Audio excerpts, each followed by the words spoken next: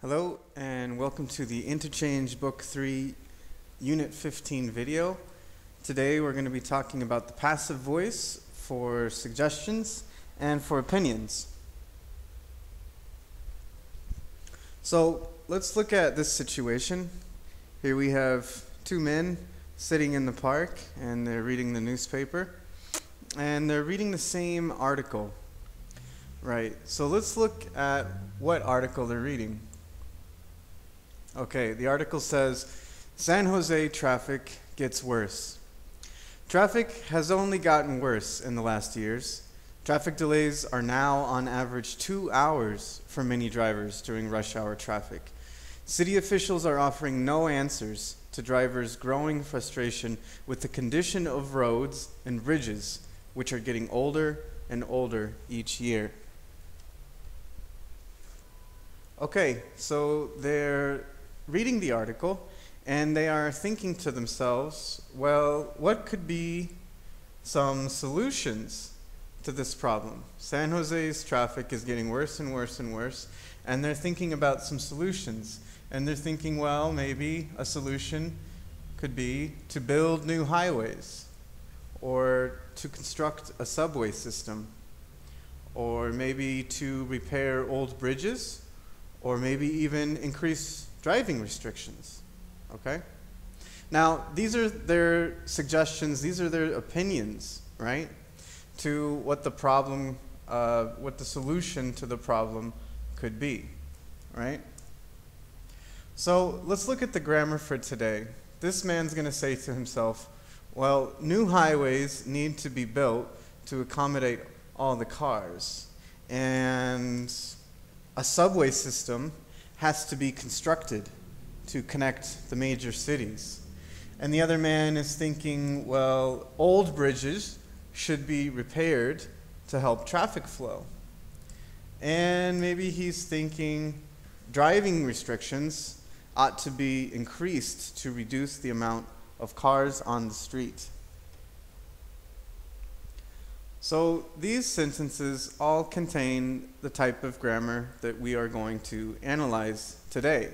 And that grammar is the passive voice with modals. So our grammar today is the passive voice with modals. Now, we have seen the passive voice with modals previously to talk about how to do something, to describe a process. But today we're using it to provide opinions or suggestions. So let's remember what the passive voice is. Well, it's very important in the passive voice to start with the receiver. The receiver of the action is the subject of our sentence. So in this case, it's new highways. Then we're using a modal. So I'm using need to for my modal. Okay. Then I use the verb to be, which is always used in the passive voice. And then I use my past participle, which here I'm using built. So I'm saying new highways need to be built. And that's a suggestion, that's my opinion for how to reduce traffic in San Jose. Now, if I want to describe why do new highways need to be built, I can use an infinitive phrase to describe why. So new highways need to be built. Why? To accommodate cars. Okay? Now, let's remember something. Now, when I use a modal verb, right, I need to remember that modal verbs are special because the verb after is always in a base form. So I need to remember that when I use my modal, for example, highways, new highways, need to is my modal verb, so therefore I'm using be in the base form verb, okay? I'm not changing that verb to be, I'm only using the base form verb, not conjugating. Okay. So, let's take a look at our previous sentences to analyze the grammar that we just learned. So, this man says, new highways need to be built to accommodate all the cars. So there's my modal need to, and I'm using the passive voice. New highways need to be built to accommodate all the cars. This man over here, he says, old bridges should be repaired to help traffic flow. Again, we're using the modal should, and then the passive voice. Old bridges should be repaired to help traffic flow. Down here, the other suggestion was a subway system has to be constructed to connect the major cities. So, again, I'm using my modal verb has to, and I'm using the passive voice. A subway system has to be constructed to connect the major cities. And the last suggestion, driving restrictions ought to be increased to reduce the amount of cars on the street. Again, I'm using a modal ought to, and then my passive voice. Driving restrictions ought to be increased to reduce the amount of cars on the street. Now, notice in all of these, I'm not talking about who is doing these things. I'm not talking about who is building highways. I'm not talking about who is repairing bridges. I'm not talking about who is constructing subway systems or who is increasing driving restrictions. And that's the idea of the passive voice, is that it's not important that who. Okay, so let's take a look at the different modals that I can use to express my opinion and my suggestion. Now, if my suggestion or my opinion I think is just a good idea, I'm going to use these modals here. So I can say should, if I want to be negative, I say shouldn't, and I can use ought to express a good idea, like a suggestion. Now, if you don't know what ought to is, it's exactly the same as should. It's a different way of saying should. So you can use those interchangeably. Again, say it with me. Ought to, or oughta. Some people say oughta. Okay, now, if I think that my opinion or my suggestion is a little bit more necessary, I can use these modals here. I can use have got to, has got to, have to, or has to. Or if I think it's necessary, I can say need to or needs to, right? If I think it's not necessary, I might say mustn't, or something that's really important not to do, mustn't.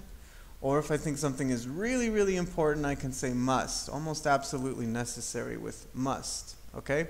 Notice my only modals using to are with need to, has to, have to, has got to, have got to, and down here with ought to. My other modals, for example, must and mustn't, or should and shouldn't, those don't use to. So do not use to with those modals. Okay. So I want to talk about something very important with a couple of these modals, okay? The modals that are very important to think about with our conjugation are these ones.